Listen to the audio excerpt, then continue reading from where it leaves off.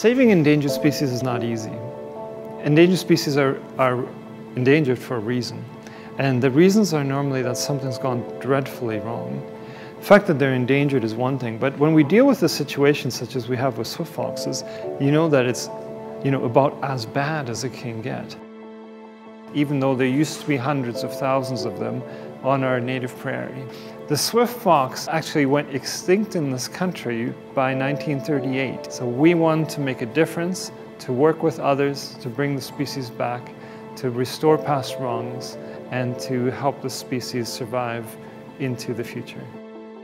Swift fox reintroductions have been going on since the early 1980s. And one of the things that we've been wondering about most is, can those populations sustain themselves on their own now? We've taken on a huge challenge to do the largest survey ever of swift foxes in Canada and in the adjunct populations in the United States.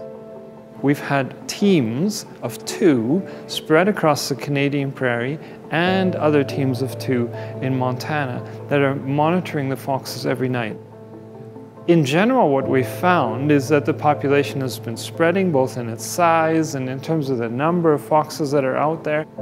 At the same time, in some areas, we've actually seen a lower occurrence of swift foxes, and so that has enabled us to take management actions to actually help the population even more than we have in the past. The swift fox has many roles and a wide degree of importance, I think, ranging from ecological to almost emotional grounds. And if we lose them, in some ways we lose the integrity of the native prairie species and the native prairie ecosystem, but beyond that we lose, I think, a very significant part of ourselves. We need to lead by example, and when we do so, it conveys that we will also not stand for the extinction of species in our backyard.